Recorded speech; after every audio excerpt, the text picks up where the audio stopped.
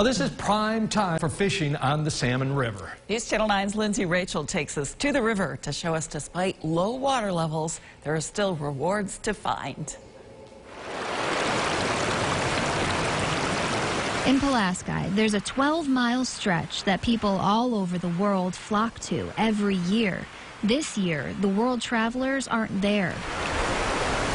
Neither is the water.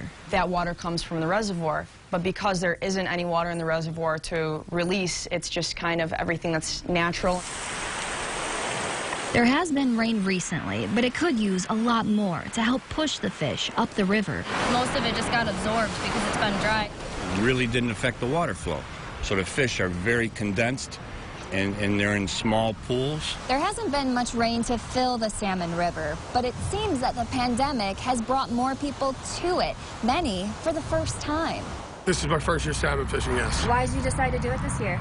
Because my girlfriend and I are looking to move to Alaska, so we've been going to isolated spots and fishing more. For others, they're simply looking for the sense of normalcy during the pandemic, with tradition being the prize. I've been coming up here since I was 10 years old. My grandfather brought me up here, and then I've been coming here ever since.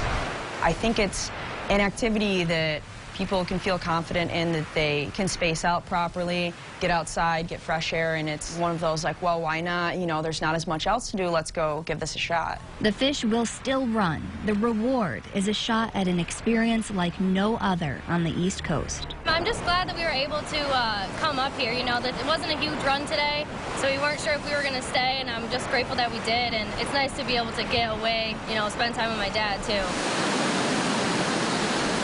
In Pulaski, Lindsay Rachel, News Channel 9.